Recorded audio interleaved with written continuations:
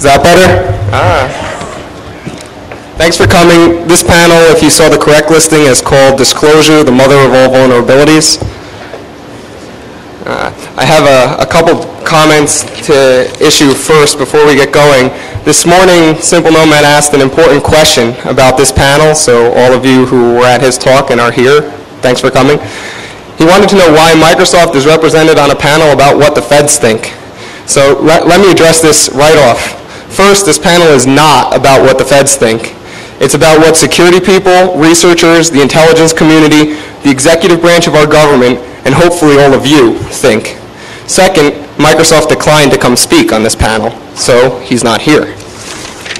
Secondly, I had an important call this morning for all of you who have been following security news the past couple of days and have been tracking the HP Snowsoft issue.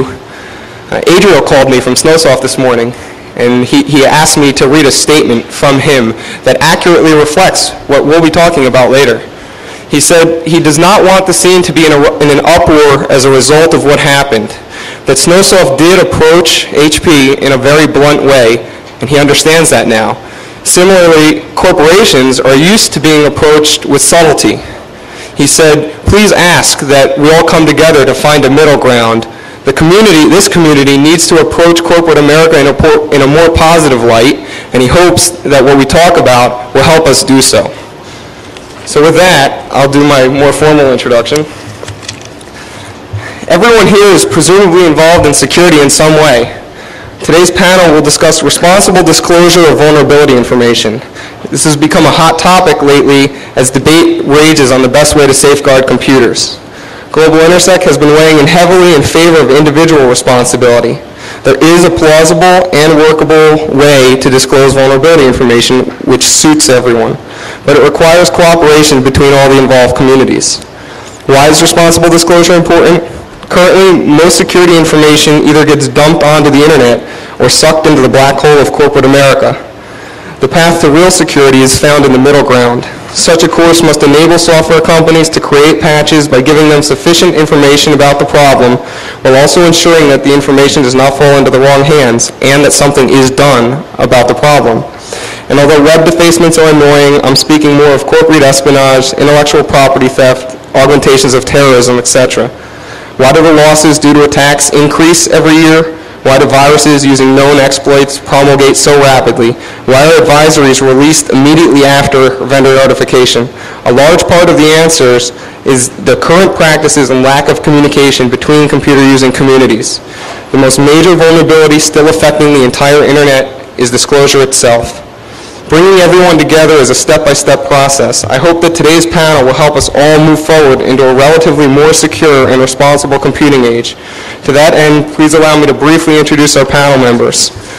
To my left is Dick Schaefer, Deputy Director of Information Assurance at the National Security Agency. To his left is Marcus Sachs, Director for Communication Infrastructure Protection Office of Cyberspace Security at the White House. To his left is Sammy Sadri, Senior Principal Scientist at the Strategic Research Institute.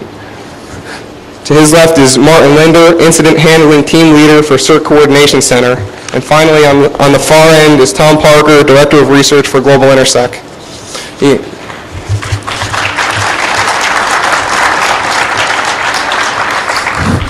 Each of the panelists is going to give a very brief comment on disclosure, and then we'll talk about some pre-suggested questions, and then we'll take questions from the audience. Mr. Schaefer? Thank you, Mike. Just a statement that 2 years ago, I sat on a panel up here with then Assistant Secretary Art Money, and we had somewhat of a similar discussion.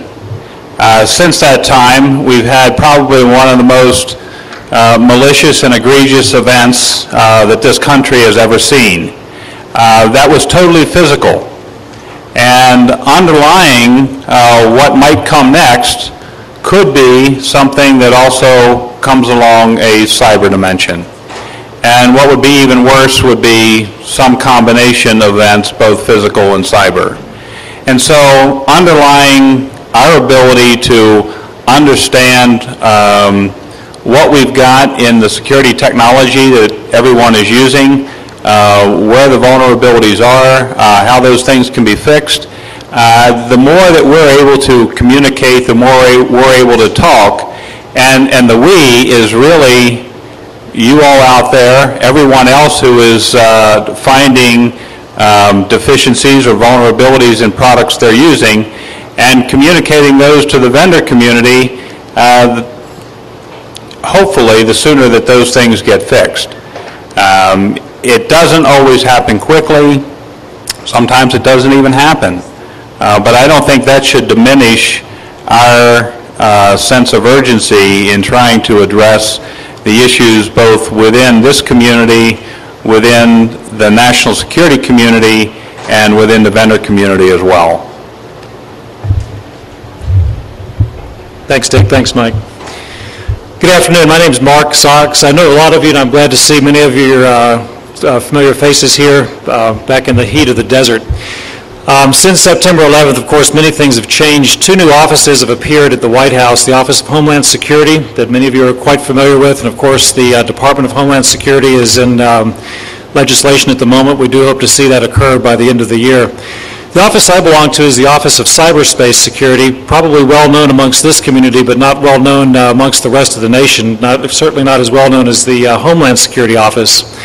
We're very small, 16 people. Mr. Richard Clark, who's the President's Special Advisor for Cyberspace Security, heads up the group and is also the chairman of the President's Critical Infrastructure Protection Board, a board consisting of 23 members of various federal organizations who meet periodically to work together with industry on security-type issues that affect the critical infrastructures.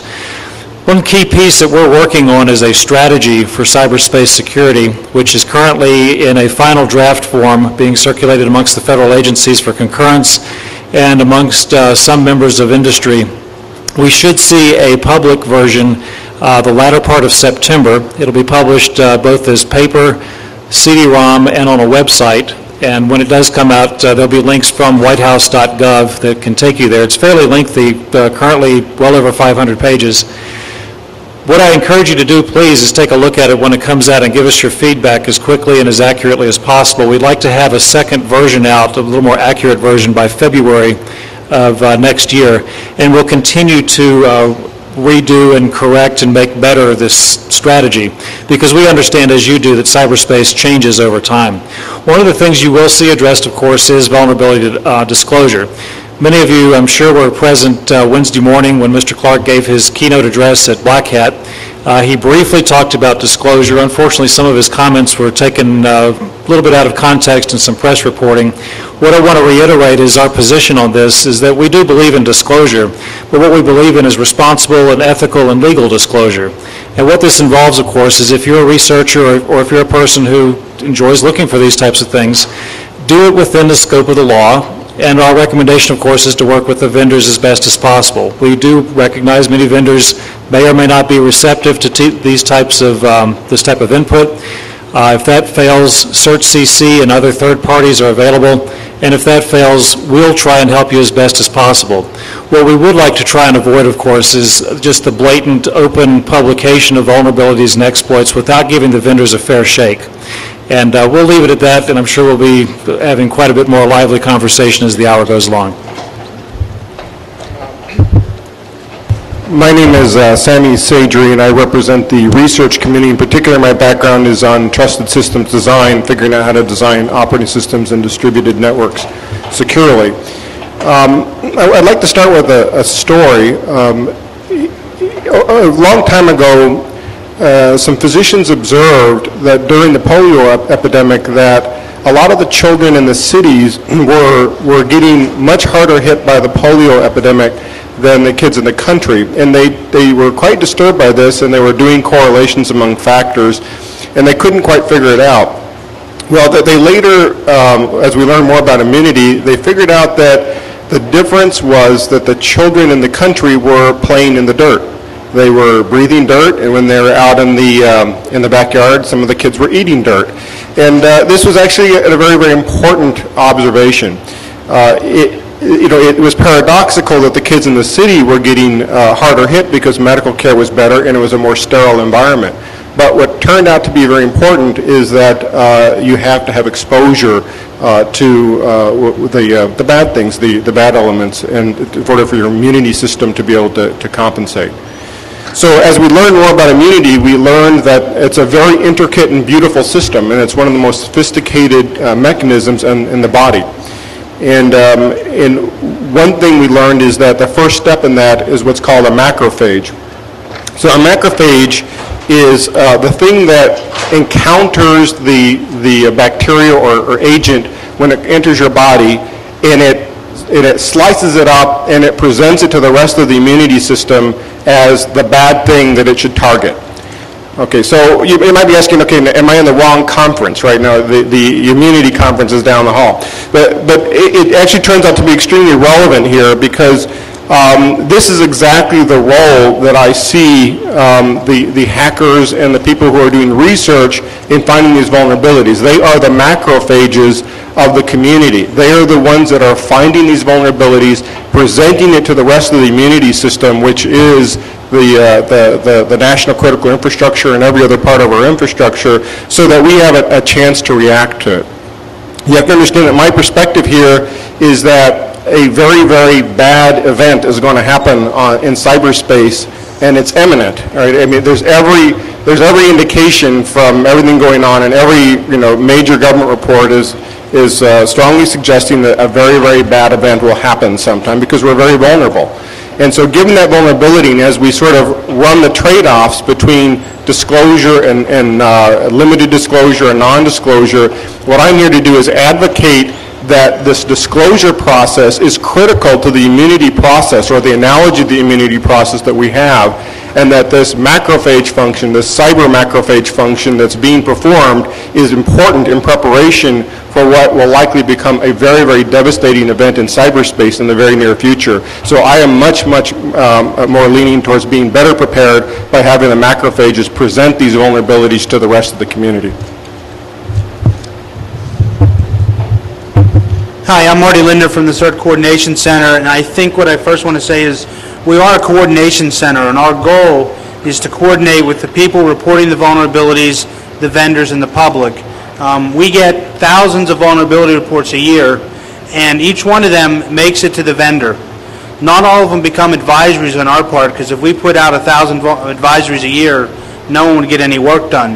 Hopefully the vendors are working with us to take some of these vulnerabilities, roll them into patches that come out, in the case of Microsoft and service packs, because they're not that risky at the time to make it into an advisory from our point of view.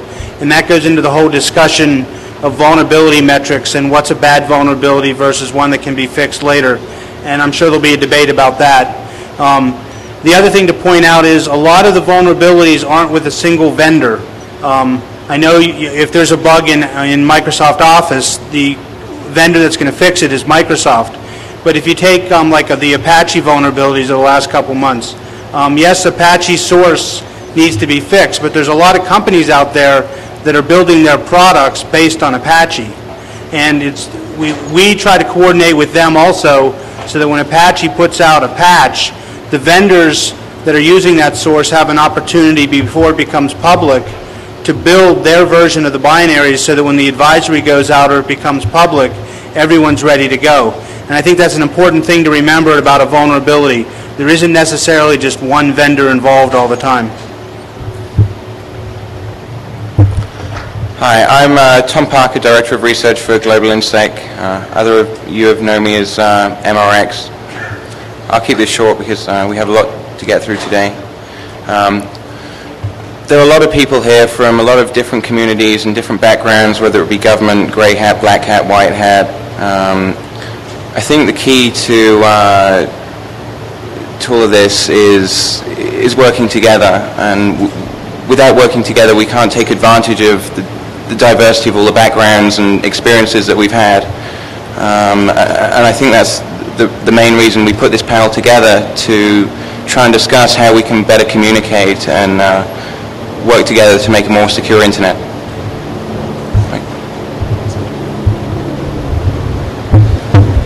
So the underlying question behind vulnerability research and disclosure is, what does responsible disclosure really mean? Lots of people have very disparate opinions about what constitutes responsibility. So I'm going to pose that question to each of the communities represented up here, and hopefully later stimulate some discussion among the communities represented in front of us. So what does responsible disclosure mean to each of you? Well, I think primarily responsible disclosure means not allowing vulnerabilities which could impact critical national systems fall into the hands of those people who would use that information to take advantage and do harm, either to business, which reflects into the economic health of the nation, or to the national security structure within the nation itself. And so it really is protecting that information which is critical to the livelihood of everyone in this room. My comments, of course, will echo exactly what Dick said. Critical infrastructure protection is what we're about. When vulnerabilities are found in public software, it may appear at first that it's not a big deal. If we check into it, we find that, in fact, common off-the-shelf Microsoft, Oracle, Cisco, doesn't matter, widely used within critical infrastructures, probably far more than we expect it is. Responsibility, of course, is a two-way street. It's the responsibility of the person or a group who finds some type of vulnerability or weakness to let the vendor know. It's also the responsibility of the vendor to do something about it and not bury it and wait a year or more before patching the software.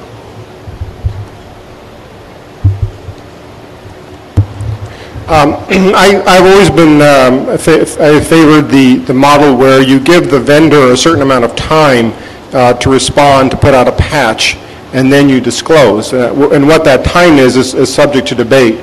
Some people use 3 months, 6 months, 30 minutes. Somewhere between 30 minutes and 6 months is probably the right number. The other side of that is I also believe that part of responsible disclosure is the responsibility to disclose. And I know that's sort of the opposite side of that, and I certainly believe in the aspect of trying to do it in a way that minimizes damage. But I think those who are discovering vulnerabilities have an important role to play in our critical infrastructure protection by this immunological response, the presentation of the vulnerabilities to the community, the responsible presentation for sure, but that presentation, and that we are responsible to make sure that that gets nurtured and taken care of, and that those who are finding them are responsible to make sure they come to light. I think I have to agree with what Sammy said. It's unclear as to what the right amount of time is for vulnerability disclosure. Right now, our CERT-CC, it's basically a 45-day disclosure policy, but if the vendors in good faith are working on a patch, we will adjust that time as long as we are not seeing any active exploitation of the vulnerability. The moment we see active exploitation of the vulnerability, we will disclose as much information as we can so that people can defend themselves against the exploit that's underway. And I think that's an important key there, that if there is active exploitation of a vulnerability, you need to get the word out at some level so people can defend themselves against that vulnerability. I think responsible disclosure, what it is, depends very much on your personal outlook on things. Some researchers think that it's certainly not irresponsible to openly disclose exploits to Bugtrack and other fora. Some unnamed corporations think it's okay to patch vulnerabilities, not tell anyone about it, and include it in the next update.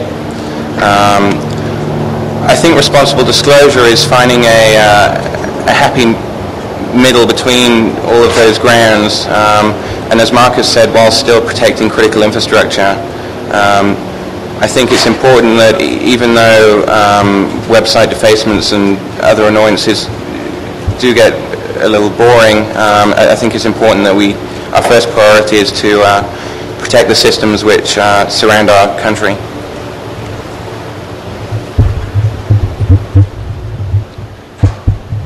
So we heard a little bit about what constitutes responsible disclosure. So now I'd like to flip the coin over and ask, what threats do you see as a result of current trends of irresponsibility?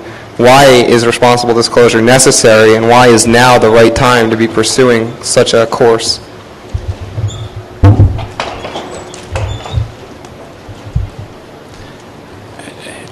I think we read about this in the paper every day. I think we just don't look at what the aggregation of those threats really might mean. Relative to what I may have visibility into, or what we may be concerned about, and I surely can't address in a forum like this. But suffice it to say that it isn't anything much more terribly impactful than what's read in the paper every day. It's clearly just at a much broader scale. The question, of course, is why is it important now? Why wasn't it important 30 years ago? Why wasn't it important during the Civil War? Well, it's always been important. What has, of course, changed is the way we do business. We've been able to communicate globally for over 100 years. It goes back to the telegraph and before. But today, I don't think there's a household out there here, at least in the United States, that doesn't have a computer or at least some type of internet connection. And if you go globally, it's the numbers are quite high and increasing each year. Security awareness is also up, and now we're getting well past the point of critical mass to where pretty much any person, and I think all of you are aware of this, can download any type of exploit, vulnerability, etc. The script kiddies run rampant. These sites are well known. The concept of keeping something hidden for a couple of years as a government secret while we quickly or behind the scenes work out a solution, those days are gone. We now measure flash to bang in a matter of hours or days from the time something is discovered to the time a working exploit is out. That time is getting almost down to zero, and I think there's even been a couple of cases where we've seen exploits out before the vulnerability was even released, which would be like a negative day rather than a O day. So yes, time is right now. We're past the point where we can keep talking about it, and it's time to do something about it. My perspective is that in the recent times, certainly within the last 5 years, we have become incredibly dependent on our critical infrastructure, so much so that our society now, as we know it, it depends on it. And so what you can do in that infrastructure has become increasingly dangerous. And so our vulnerability is extraordinarily high. And so when you have a high dependence on an increasingly brittle infrastructure, that suggests caution. And so this is a good time to talk about what caution means and how you balance the need to take us from a brittle system to a more robust one, and being careful with the brittle system we have so that we can all benefit from what that system provides us today. I think if you go back some number of years ago, 10 or 15 years ago, most computers out there were managed by professionals that took care of the computer. Now we have home computers all over the place that really aren't managed. So we need to, when a vulnerability is discovered, minimize the impact to the people that don't know how to manage their computers. So we need to, when we discover a vulnerability, we need to get the problem resolved and then somehow come up with a better method of deploying those patches so that the people that don't manage computers for a living are not the biggest part of our problem. All of these unprotected home machines and university computers that can be leveraged against our critical infrastructure. I think one of the things that springs to mind first is the growing risk of internet-borne worms.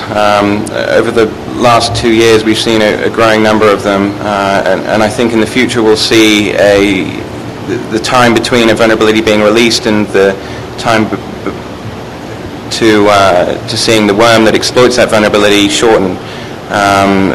Case study, the Apache exploit for FreeBSD. The scalper worm, which came out I think about 12 days after the original exploit was posted to BugTrack, was very poorly written. However, it came at a time where people hadn't finished patching their systems yet. Some people still weren't convinced that it was exploitable on non-64-bit platforms. If it was done well, it could have caused a lot more damage than it did. And I think that's one of the things we need to look at. So my next question before we open this up to the floor is really the core of what this is about. And I'll ask the panelists, how can all the different communities represented here, and even those that aren't represented here, work together to reach some sort of ideal disclosure model?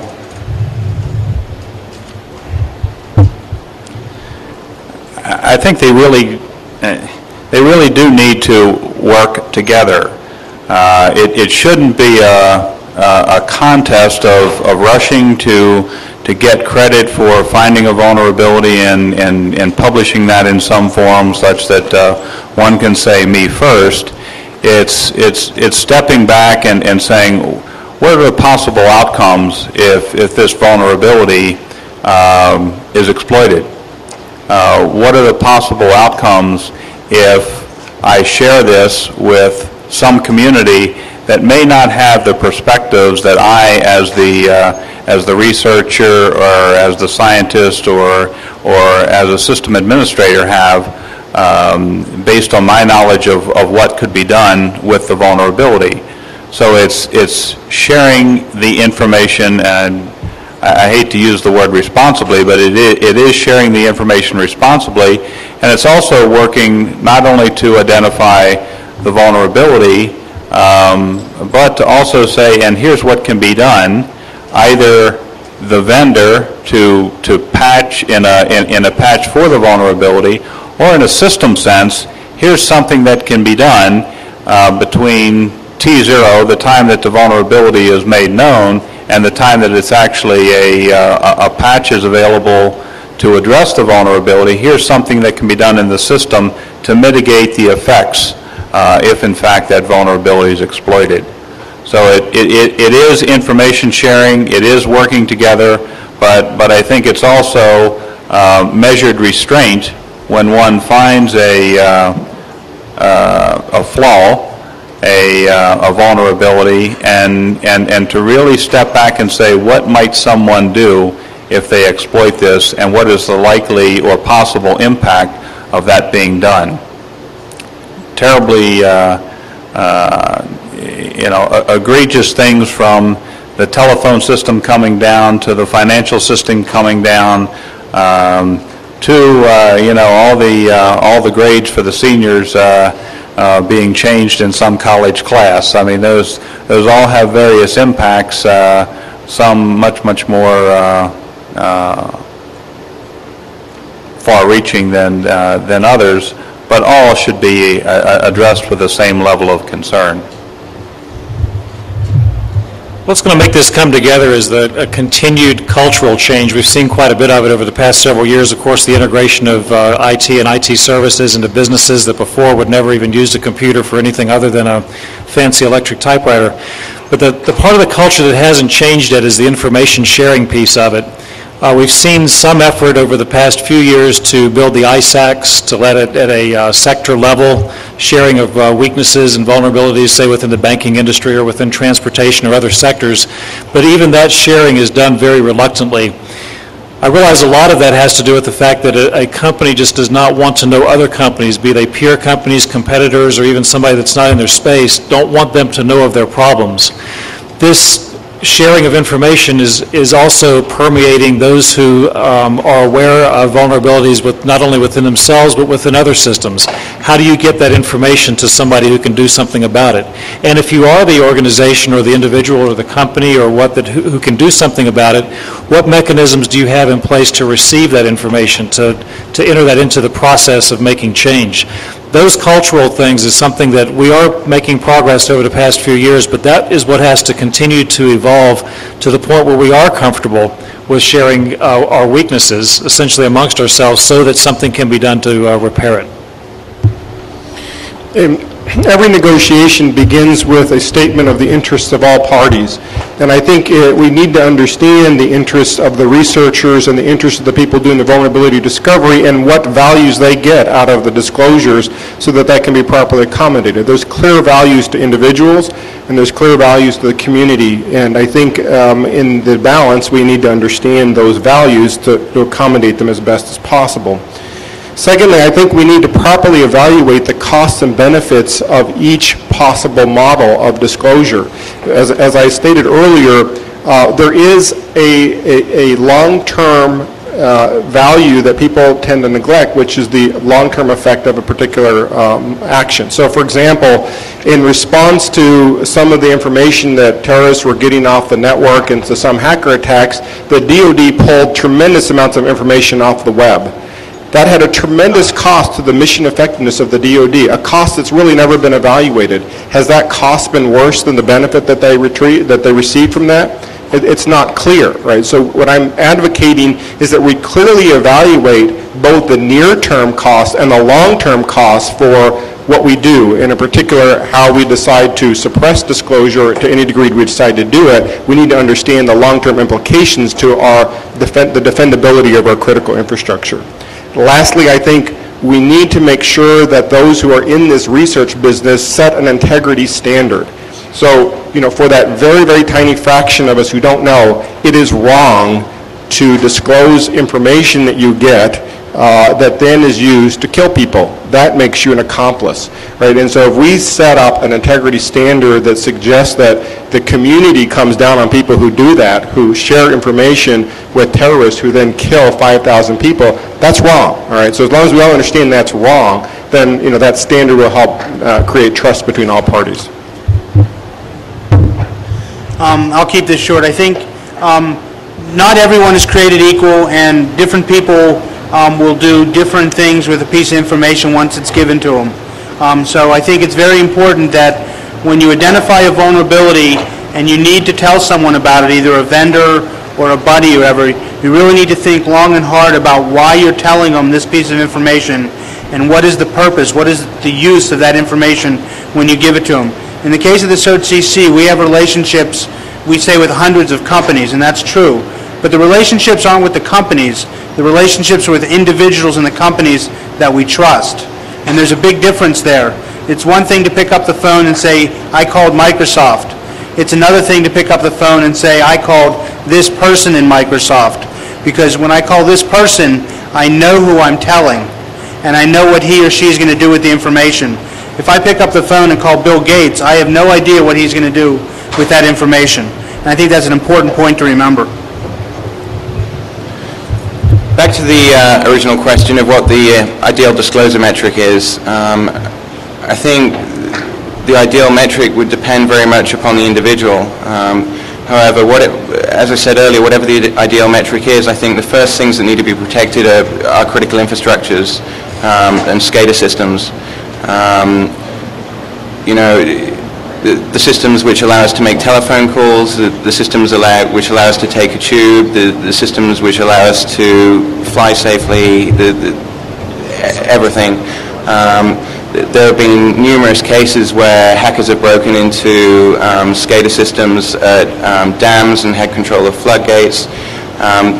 That isn't acceptable. Whatever the ideal metric is, the first priority does have to be critical infrastructure.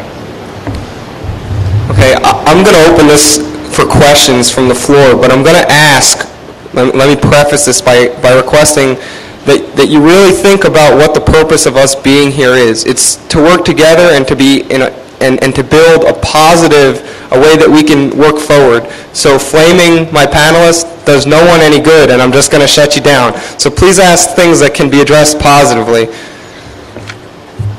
Let me pass this mic around.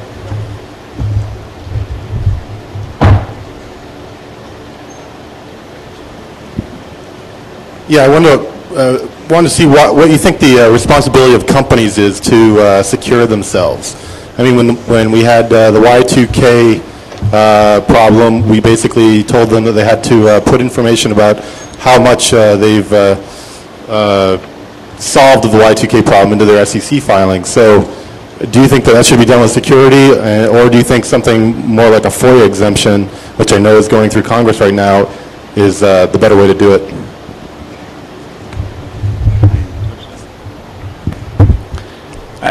I think the companies have a tremendous amount of responsibility. It's not always followed through, just as we all see the quality of what we're getting out of commercial software vendors today is absolutely terrible. We are the beta testers for most of this stuff, and that's why the ability to find so many vulnerabilities is there. But I think the more that we're able to push back in their direction and say, we're not going to accept this, and when things are found, we do want them fixed, and the we is the total consuming community. I think the vendors will continue to come along. Some do it much, much better than others, but we're the ones who buy this stuff. I mean, so we have an opportunity to get them to take action to fix the things that everybody is finding out there. Move to the next question. Next question.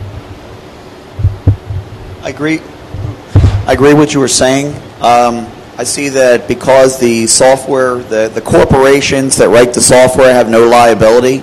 They have no vested interest except that they get a black eye whenever a vulnerability comes out. Are we going to see liability for those corporations to include security within the development process? Right now, many of those companies do not include it. They take no liability, and they define what the risks to their corporate customers are without the corporate customers being involved.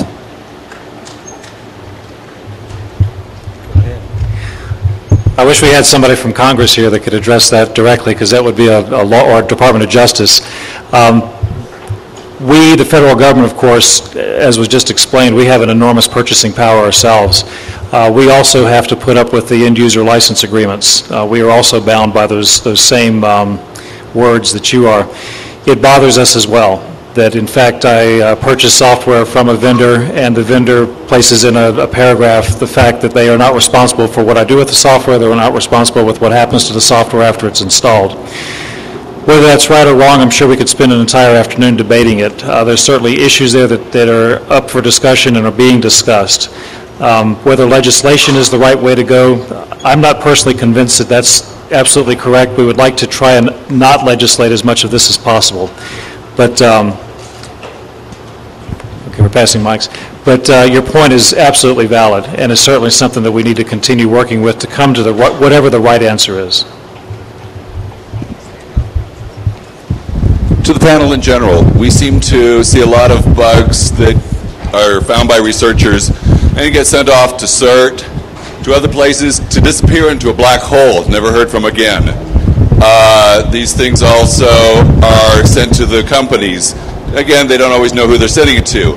And those that, again, disappear into black holes. The researchers then get frustrated and finally publish their information on BugTrack. Often, CERT talks about waiting until there's a fix, or waiting until the horse has already escaped from the barn before they announce that there's a problem with the padlock. Can we address this so that the researchers aren't frustrated enough to put bugs out there before this time? How do we get the companies to respond? I think I'll answer that. I think there's a misconception. CERT, for one, we get a lot of vulnerability reports. We don't publicize as an advisory every single one of them. If we did, we'd be doing 1,000 a year. That's way too many. But there is another side, in our case, of the website, which is the vulnerability database, which are those vulnerabilities which haven't made it to be an advisory, but have been reported to us, reported to the vendor, and it documents the steps that all the parties took to work on that vulnerability. And you'll find thousands of them in there that actually have been fixed, and they got rolled into a patch that, yeah, it wasn't publicized like an advisory or a bulletin from the vendor, but they were indeed fixed in a service pack or some other rollout of the software. So there's a fine line there, and I'm not sure what, if you're seeing a vulnerability reported and it truly looks like it goes into a black hole, in our case, call back and ask, and we will go talk to the vendor, because there's only so many of us. We can't deal with all of them completely, but we'll deal with as many of the big ones as we can in as timely a manner as we can.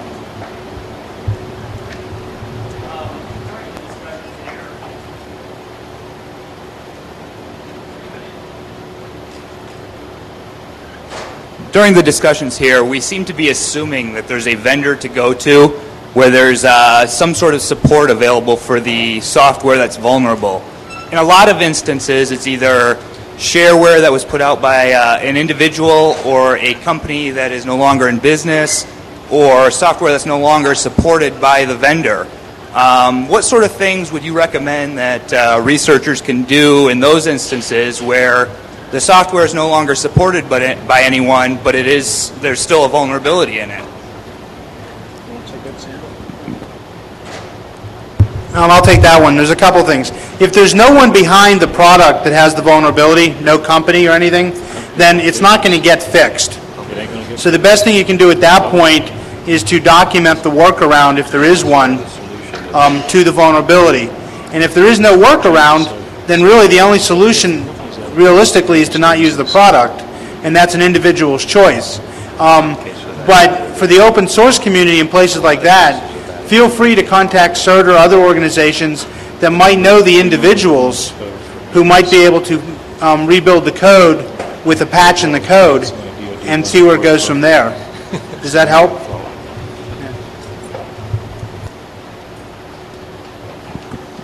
I'm just wondering if any of the panel members see a greater importance to perhaps reducing the large number of security, I guess, problems created for businesses and individuals by bugs that could cost them huge economic things, outweighed by, on the other side, compared to the very slim but real chance of, for example, a terrorist exploiting a bug that's been, since the bugs are generally all released anyway on BugTrack, and I'm sure the terrorists are aware of it and haven't done it too much, wouldn't there be some advantage to releasing the bugs to the public a little more quickly so that the public and companies can protect themselves against those bugs, or work more quickly to protect themselves? Well, the question would be, what is quick? Yeah, there you go. Now I can see you. When you talk about quick, are you talking about a researcher finding a vulnerability and publishing it without sending it to the vendor for their patch to be released? Or are you talking about getting it to the vendor and then having the vendor release the vulnerability? Which right. Right. In a perfect world, if everything worked like it should, within a matter of a few days to a few weeks, because software is complex, and to be fair on the software vendors, a patch is not something that you do just within a matter of hours or even within a matter of a few days, but a reasonable amount of time, whatever that is, depending on the software, to be turned around and made public, absolutely. Recognizing that that's a perfect world model, and we don't live in a perfect world. What is of course, at stake here is when a vulnerability is found, a researcher finds it, and they short-circuit the system and publish it directly to the general audience without letting the software vendors have at least a shot at it, a fair shot at trying to fix it.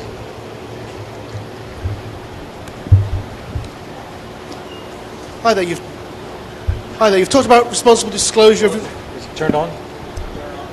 Gotta leave that thing on. Hi there. You've talked about the responsible disclosure of information, but how many government organisations actually have a responsible disclosure policy? Is this just a case of do as we say, not as we do? Yeah. How many government organisations actually have a responsible disclosure policy? I don't know. I don't know. The question is, how many companies have a responsible disclosure policy? Different organizations? It's just a case of do as we say, not as we do. Absolutely. No, I don't have a number to give you. I don't know. I wouldn't even know the percentage. I know many do, but it would be unfair to give you a number.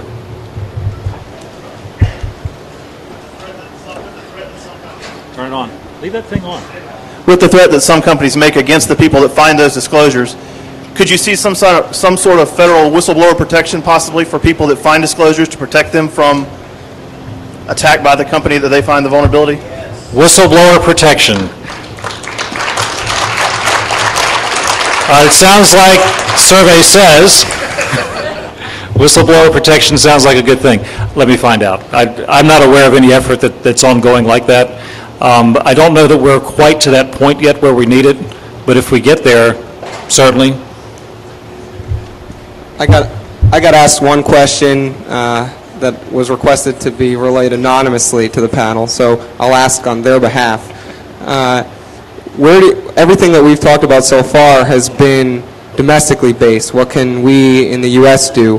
How does the fact that vulnerabilities are released all over the world impact any kind of work that we move forward as we move forward as a country? Do you want me answering all these questions?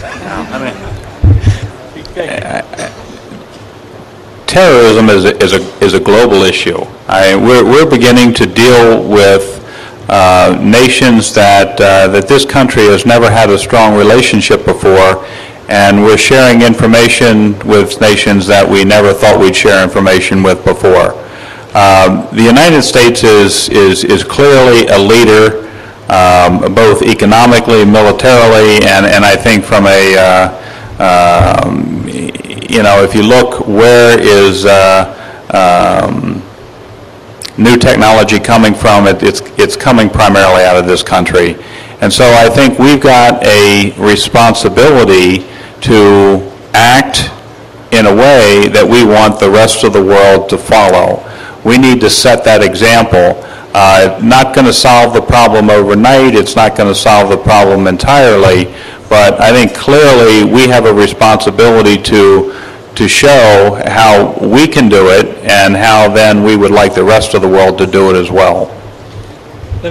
Just real quick, let me add to that so everybody knows we do have several ongoing efforts with many countries to share what we've learned in terms of critical infrastructure protection and cybersecurity, because of course we are quite a well ahead of many nations. There are many things we can also learn from other nations, others that have gone after the internet in different ways.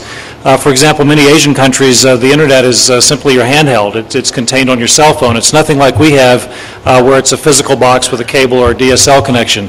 There are things we can learn from other industries, from other countries, and from other cultures. We are working very hard to try and spread what we've learned and to learn from others, but the question of what happens if we push all this offshore, well, we're a very interconnected society. The internet knows no boundaries. There are as yet no laws that apply globally where I can arrest somebody in a foreign country for breaking a U.S. law. I hope we don't ever come to that. I hope that what we can do is continue to set the example. And this is, of course, a call for not only the federal government, but you as individuals, American citizens, and those of you that are citizens of other countries to continue to lead the way and set the proper example of how to do this type of business we're talking about here in terms of ethical disclosures. Unfortunately, we're limited by time, so let me close by saying thank you all for coming and hopefully in the future for participating in this discussion, because it's the people here, it's the people at Black Hat, it's the people that actually give serious and legitimate thought to the best way to responsibly disclose that information that are going to be contributing to whatever our government, whatever international governments decide is the best way. And I personally would like it to come from the populace, not just from the government. Lastly, let me say that we do have some information packets on global InterSec and also on Microsoft, just for flavor, their opinions on responsible disclosure. Some of the panelists, unfortunately, have secondary engagements, but others of us will be around for further discussion. We'll head to the back so that they can use the room for the next panel, which I was asked to announce is Richard Team Hacking the Next 10 Years. Thank you all for coming.